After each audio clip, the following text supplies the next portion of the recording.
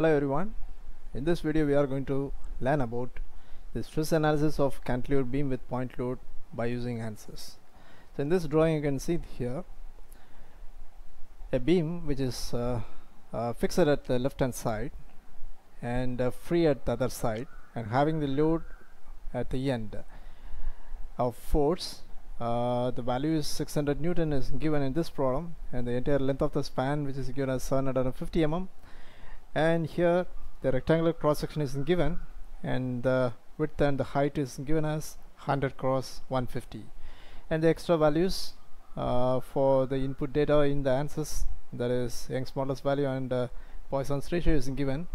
It's 2.1 into 10 to the power of 5 Newton per mm square for Young's modulus value, and for Poisson's ratio it is 0.3. So let us start drawing this cantilever beam with point load by using Ansys.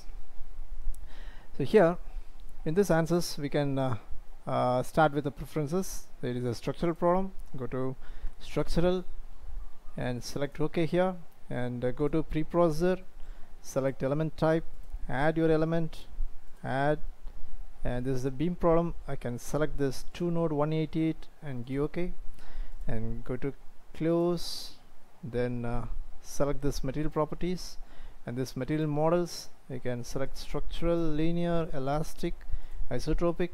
Here you must enter your value of Young's modulus as 2.1 into 10 to the power of 5, and your Poisson's ratio is 0.3, and give OK and cancel.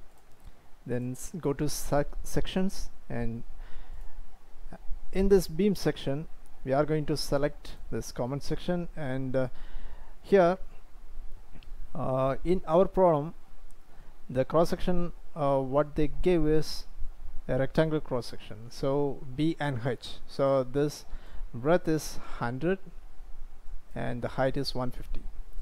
It is there in the problem, so that's why we gave this 100 and 150 as our dimension. So if you want to change the cross sections, so for our desired dimensions, if you have this dimensions like oval shape or I shape, this type of subtypes, if you want to change the entire cross section, means we can change it from the subtype.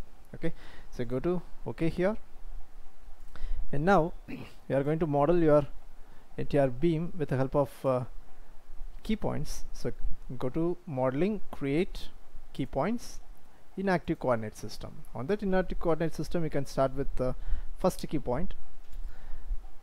So the first key point we just start with the origin, so give apply, and in the second key point the value is 750, that is the entire length of this beam, that is 750, give OK. So we just created 2 key points, and we need to join these 2 key points with the help of a line. Go to lines and create one straight line with the help of this command, and then I can go for meshing. Go to size controls, manual size, go to lines and pick all the lines, and here the number of element divisions what I am giving is 100. So if you increase this element divisions, we can get the finest result. So if you go for 10, the results might be, the approximate result might be point something variation should be there. If you go for 100 or even 200, 500, likewise we can get the finest result. Okay, now give OK. So you can see here the entire line is divided into 100 equal divisions. Okay, so now go to mesh, the entire line should be selected, and give OK. The entire line was meshed. Now the preprocessor steps was over. Go to solution. In this analysis type, new analysis, you can see here it is a static problem, so normally it is there as a static as a default, and if you want to go for modal, harmonic analysis, transient analysis, if you want to go for this kind of steps, you can select this models. Okay, now it is a static model and it is already there in the analysis, so don't change that as model or even harmonic. Either it is a static one, it is the best one.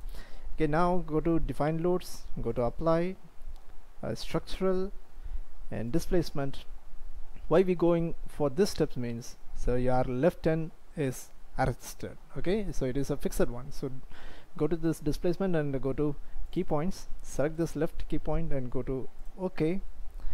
Select all degrees of freedom. If all degrees of freedom is set means it should be entire point is get arrested. So your displacement values in x, y, z and your rotation x, y, z got arrested in the left hand side. And after that you just go for force or moment. You can select this key point on the right hand side and go to OK. So we need to give some load. So the load what we gave in the problem is 600. The force is 600 Newton. It is in a downward direction, so we need to give the value with the negative sign, minus 600, because the load is acting in downward direction. If it is in upward direction means the sign should be in a positive. Okay, so give OK. So the sign shows that the load acting in the downward direction. So now after completing all these boundary conditions, we can go for solving your problem as current load step. Give OK and your solution is done. Okay, now you can check your results. So read your results with the help of this general post processor and select this plot result, and you can check the deformed shape first. So how deformation happens in this cantilever beam, you can check with this normal line, that the white line denotes that it is a base drawing, and here this blue color indicates that it is a deformed shape, deformed drawing. After giving a load in the end, the entire beam get deformed. And then the contour plot, go to contour plot, you can select this nodal solution and go to this displacement vector sum. It should be in the degrees of freedom solution, displacement vector sum, and give OK. And now it is the value for displacement and it should be in the millimeters. Okay, so now you can change this view with the help of this isometric or even oblique view. It is look like a two-dimensional because we gave a sectional cross-sectional view or cross-sectional values as B and H, and you must check with the help of this plot controls. Go to style and size and shape. You can on this display of elements. Now you can get the entire three-dimensional view of your beam, cantilever beam. Okay, so now you can check whether your animation, you can check with this animation part. So go to plot controls, animate, and deform shape. You can check with the deformed plus undeformed. You can check it out. So now now you can check with this drawing, so how much deformation which happens from the base drawing to the deformed region. Okay, this is the animation region. So close this one, stop, and then close. So then the second part, so we need to draw shear force diagram and also the bending moment diagram. So here in this element table, select this element table, define table. On this define table you can add your elements by sequence number. This is the miscellaneous value, so you need to give the miscellaneous value as 3 and give apply, and by sequence number we can give the number of 6 and again give one more number 16, and the last number what we are going to use is 19. Okay, this is the sequence numbers for getting this shear force diagram and also the bending moment diagram. So this is the combination 3 cross 16 and 6 cross 19. Okay, so now close here, and now so how we got this kind of values. So if you want to get this value, you can go to this command prompt, go to help comma beam 188. That's the value I gave in the material properties, that is 188. So one more value was also there, that is the 3 node 189. If you chose 3 node 189 means you can type beam 189 and give enter. So if you give enter means, if you give enter, you can get the exact descriptions value. So like from the Ansys library you can get this element description value for beam 188. So the entire beam 188 values or the entire beam 188 descriptions, so it should be available in this library. So you can scroll down and you can move up to this box. You can see here the sequence number box. So here 3x16. So for a node I and node J, so the value that I took it from this dialog box, that is the bending moment as miscellaneous values for I node and J node as 3x16, and for Y, that is shear force for Y direction, that is 6x19. So this is the two sequences which will be very helpful for to draw this shear force drawing and also the bending moment drawing. Okay, so now we already completed this element table. That's a defined table. We already completed this 3, 6, 16, 19 from the sequence number. We already took it from the element table. Now go to the plot result, go to contour plot, go to nodal solution. We already have this displacement vector sum value. Okay, so now you can go to this line element result. So this is the last part we are going to enter into this video. That is line element result, how to get this shear force drawing and also the bending moment drawing. So 3x16, it is the first sequence number, that is 3x16. Give OK. So that's the exact value for your bending moment. So this is the value.